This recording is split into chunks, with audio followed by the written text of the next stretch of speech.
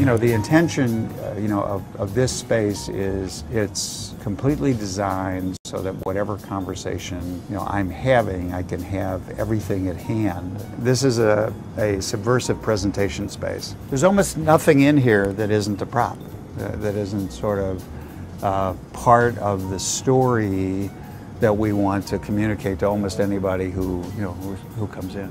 So in here, we're able to create, first of all, an intimacy that's not like sitting across a big conference table and looking down at the end of the room for presentation. Second, it feels ad hoc. So this drawer has got goodies. Over here, this looks sort of ad hoc. It's not really, it's all designed.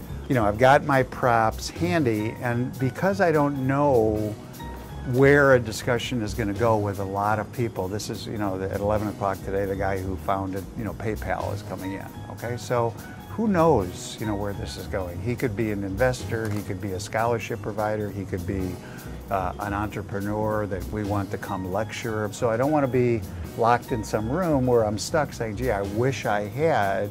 And so as a result, this looks cluttered. It's actually not. It's actually, beyond beautifully organized. Everything is a prop. This has to do with our digital premium, getting rid of this plastic crap that McDonald's is giving kids, okay?